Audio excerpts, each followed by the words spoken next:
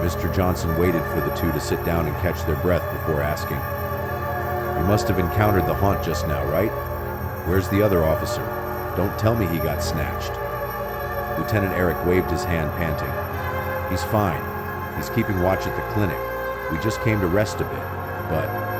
He ran out of breath mid-sentence, unable to continue. Mr. Johnson immediately deduced, "But halfway here you met the haunt, huh? And even helped it." Detective Kevin, having regained her composure first, answered Mr. Johnson. "That's right. We met a real ghost. It pretended to be an old lady who fell by the pond. When Lieutenant Eric went to help her up..." Mr. Johnson sighed loudly. "I knew something would happen. Stay here tonight. Don't go anywhere."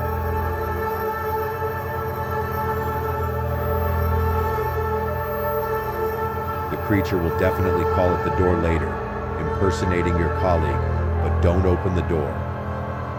After speaking, Mr. Johnson turned to pick up the photo from the floor only to find it missing. He asked Lieutenant Eric and Detective Kevin, "Where's my photo?" Lieutenant Eric blankly looked around. "It's not under the door?" Mr. Johnson shook his head, seeming slightly panicked. "Of course it's not there. Don't tell me..." Mr. Johnson shuddered, but immediately affirmed, "It's bad. The haunt definitely took the photo. Now it's followed us back and will disturb us tonight." Knock, knock. Right after Mr. Johnson finished speaking, loud knocks sounded outside. He trembled, not daring to move. Lieutenant Eric hurriedly called towards the door. "Who is it?" A response immediately came from outside.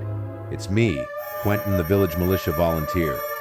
I heard Mr. Johnson say county police came down, so I brought some food and drink over midnight to share and liven things up." Lieutenant Eric suddenly glared at Mr. Johnson.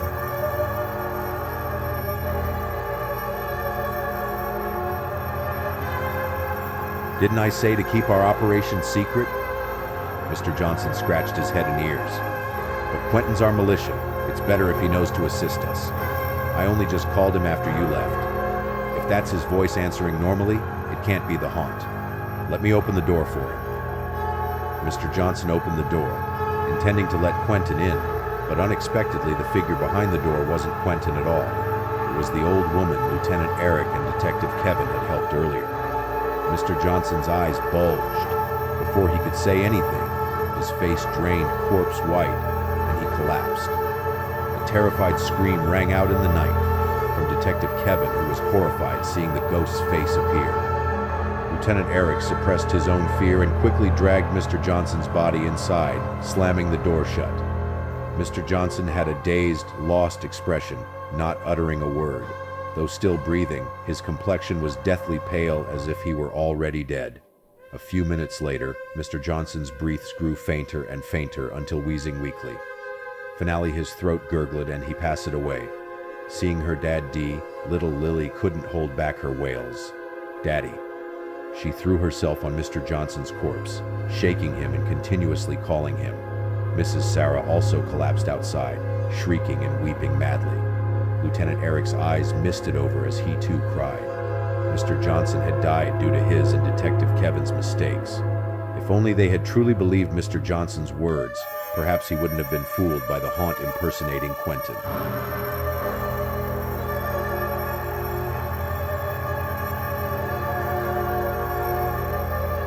The next morning, news of Mr. Johnson's death by the haunt spread throughout Miller's Creek. The villagers weren't surprised by this at all, as such careless deaths from hound-snatching people weren't uncommon here. After assisting Mr. Johnson's funeral arrangements until evening, Lieutenant Eric and Detective Kevin immediately went to the clinic to see Detective Ryan. Detective Ryan had dozed off next to the burnt girl, who was still alive but breathing very weakly. When Lieutenant Eric and Detective Kevin arrived, the ambulance dispatched from the county also pulled up. Lieutenant Eric supported the girl into the ambulance, then shook Detective Ryan awake, asking, "See anything strange last night?" Having just woken up, Detective Ryan yawned groggily. "Nothing strange at all. But why didn't either of you come to switch shifts? You left me awake all night until I dared nap just now." Lieutenant Eric sighed. "The village chief, Mr. Johnson, died, Ryan." Detective Ryan had been half dreaming, but this doused him like a bucket of cold water, jolting him alert. What'd you say? Mr. Johnson died. Detective Ryan rubbed his ears in disbelief. Detective Kevin, standing beside Lieutenant Eric, also affirmed, "That's right, he died. And it was from the very thing we didn't believe in, the haunts." Detective Ryan seemed stunned into silence, thinking they were joking too far. But seeing Lieutenant Eric and Detective Kevin's grave expressions, he then had to believe it true.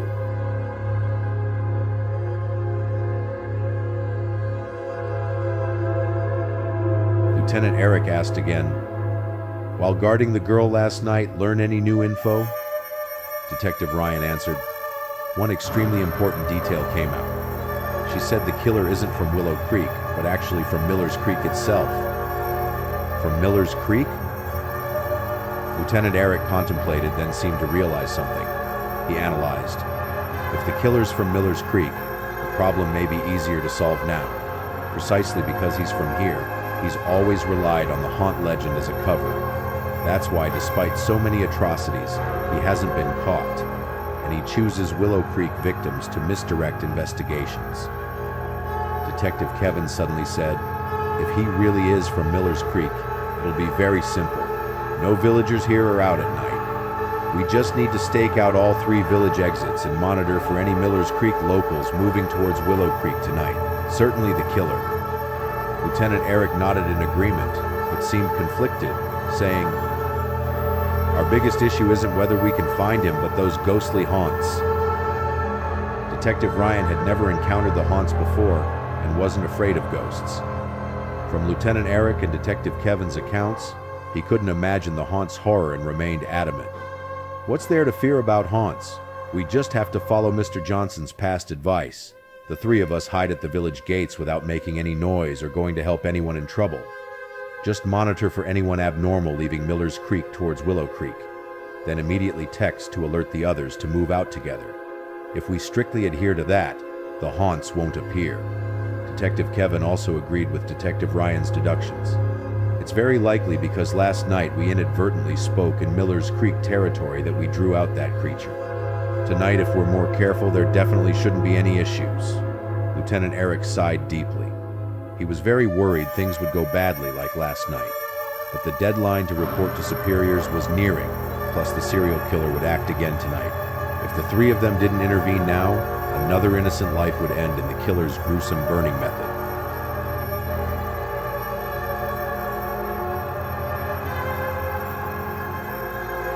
Finally, Lieutenant Eric nodded, agreeing to the plan Detective Ryan and Detective Kevin proposed.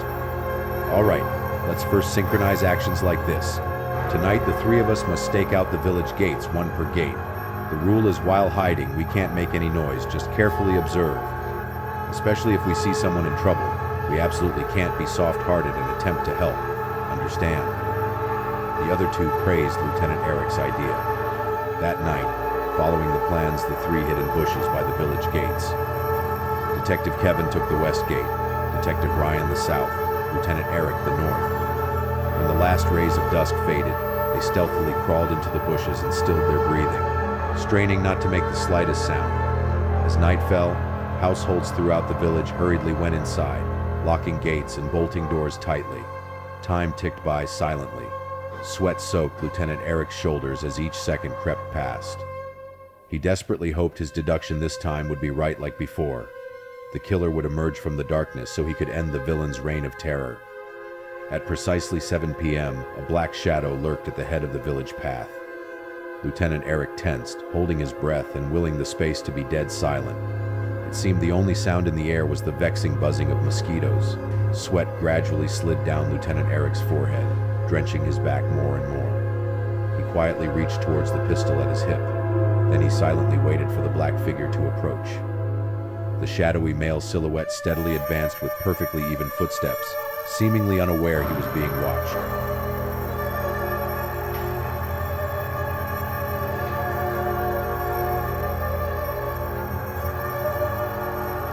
The man glided past Lieutenant Eric's hiding spot. In the dim darkness, Lieutenant Eric couldn't make out his face. After the man moved some distance away, Lieutenant Eric carefully began tailing him closely. The black shadow kept walking slowly and lay surely at a constant, machine-like pace. Lieutenant Eric had to match that steady speed to trail him, not too fast to be noticed, not too slow to lose sight. Amidst the tense tracking, Lieutenant Eric suddenly darted back behind a house cornering the village path. His phone vibrated, signaling an incoming message. Slightly surprised, he quickly pulled it out and read the text. It was from Detective Kevin. At Westgate, suspect spotted moving towards Willow Creek. Lieutenant Eric shuddered in shock. Since Detective Kevin said she'd discovered a suspect, who was the man Lieutenant Eric had been tailing until now? Who was this figure so brazenly walking the night village path? Lieutenant Eric carefully returned the phone to his pocket, then peeked out at the North Village exit path. The man still walked there, maintaining his steady pace leaving the village. Lieutenant Eric decided to keep following to confirm whether the man also aimed to go to Willow Creek. If so, it was very possible multiple killers were involved rather than a lone culprit. That would make this a much bigger case beyond the three of them. One man they could overpower with their combined strength. But against a group, they'd need backup, or risk the gang escaping through a slight mistake. While cautiously trailing the man, Lieutenant Eric kept glancing at his phone for more alerts.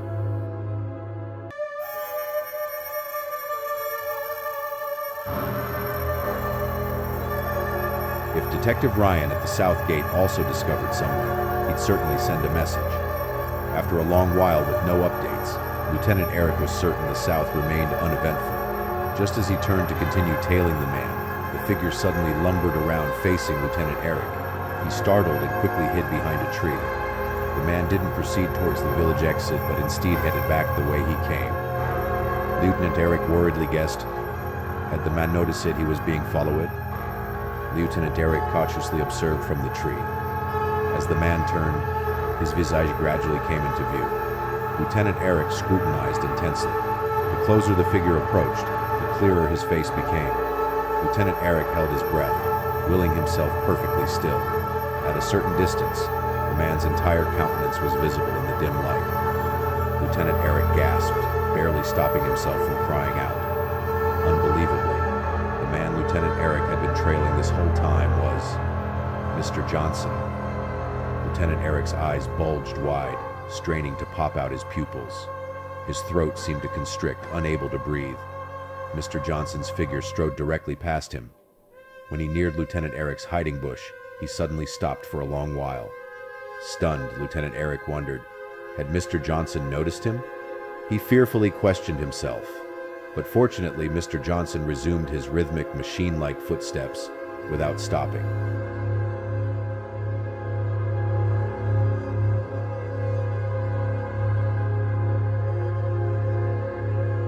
Gasping in terror, Lieutenant Eric wheezed for air to recover from the brush with death.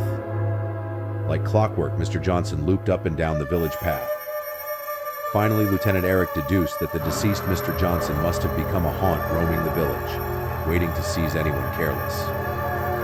Lieutenant Eric texted Detective Kevin, asking if the suspect she mentioned had left Miller's Creek yet. If not, it could be another ghostly haunt. But Detective Kevin swiftly replied, affirming it was definitely the killer. She had personally witnessed him boarding the pickup truck hidden in an abandoned riverside lot. Also, she could see the next victim in the truck bed. She had updated Detective Ryan on this. Lieutenant Eric lightly exhaled in relief, always worried about Detective Kevin's safety. If she mistakenly tailed a haunt, it would complicate matters. Haunts, being ghosts, rendered martial arts useless against them. The killer was human, so police tactics could fully restrain him. After a while, longer comprehending Mr. Johnson's movement pattern, Lieutenant Eric stealthily slipped away to the rendezvous point with the others. Arriving there, he saw Detective Ryan and Detective Kevin already hiding. Lieutenant Eric carefully crawled to their position. Seeing him come late, Detective Ryan asked, "Why are you so late? We've been waiting half an hour here." Lieutenant Eric sighed, wiping his drenched face. "I just ran into Mr. Johnson." Hearing this, Detective Ryan and Detective Kevin's mouths gaped, ready to exclaim, before Lieutenant Eric urgently shushed them to stay quiet. Careful.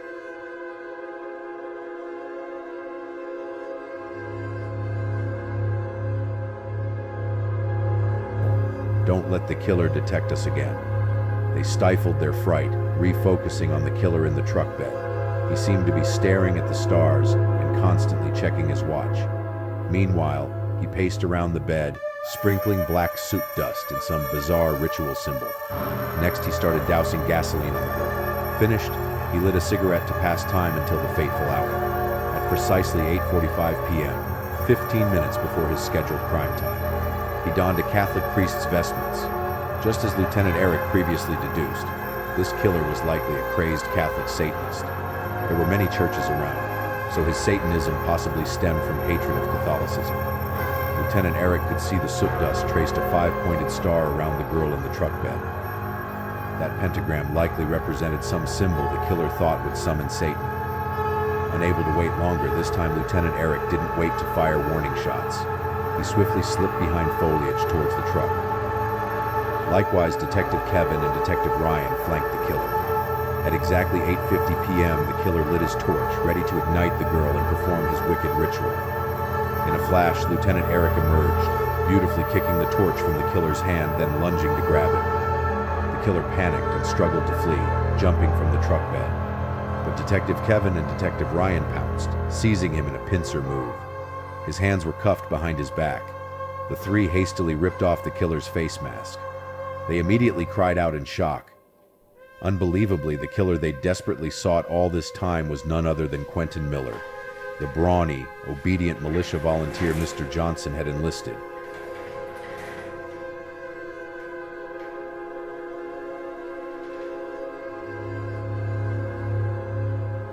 From Quentin's confession, he was a priest of the satanic Catholic cult. His father's group had been active but was gradually destroyed a decade ago.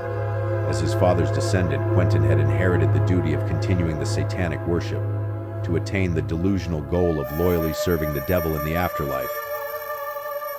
3 months ago, after fully researching the cult's sacrificial rituals, Quentin began murdering girls. He admitted there were no girls in his village, so he had to hunt victims from the neighboring village.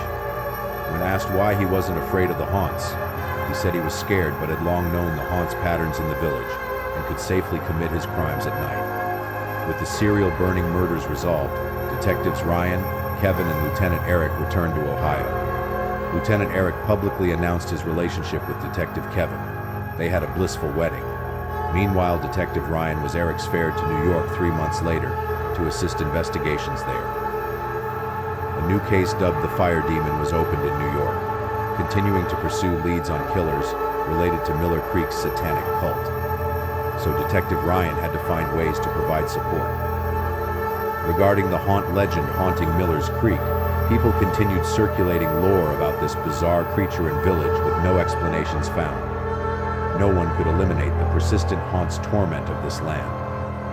Until 20 years later, when a master monk from the National Buddhist Church held a mass exorcism ritual here, the haunt's harassment of Miller's Creek finally